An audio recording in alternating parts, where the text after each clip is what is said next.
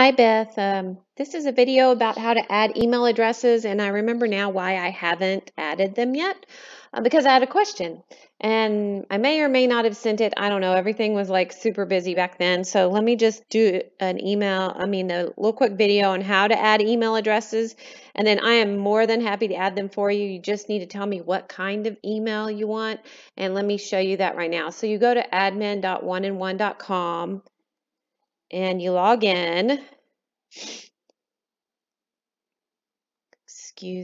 Hopefully it's not going to show you any. Okay, good. I have it right here. I was afraid it was going to show you someone else's email address, password, login, but it didn't. So that's good. So then you go to the second option here, email. And there's two ways you can do this that are both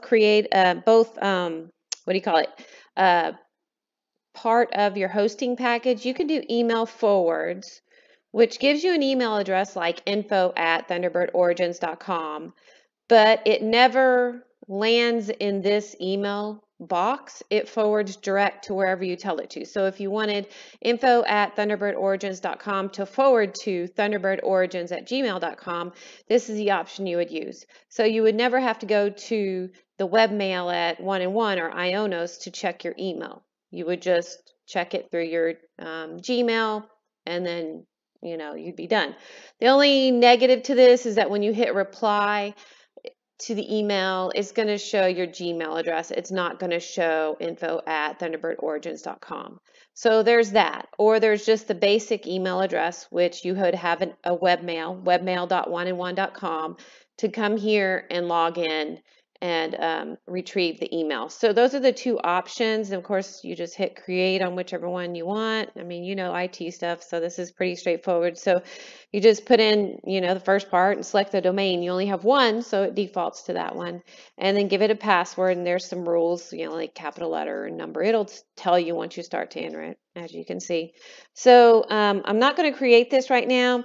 As you can see, if you add virus protection or archiving, I never add these. I never use these. I use the anti-spam. But if you have at least some knowledge of how scamming works and phishing and all that on the internet, then you probably don't need that, but that's up to you if you want to add it. But if you click this, of course, it's going to add to your contract and add to your monthly fee. So, and then you just hit save and it's done. So I guess let me know which version of this email you want, and I'm happy to set up the email addresses. I don't think there's a limit to how many email addresses you can have this way, or if there is a limit, it's something crazy high. Let me see, did it say when we went in here? No, it did not. So, I've never hit the maximum number of email addresses on these accounts, so that part's good. It's not like GoDaddy where you only get one. So just let me know which kind of email you want here, and I will look for what email addresses you wanted added, or if you want to send me that list again, of course, that would be helpful. All right, thanks.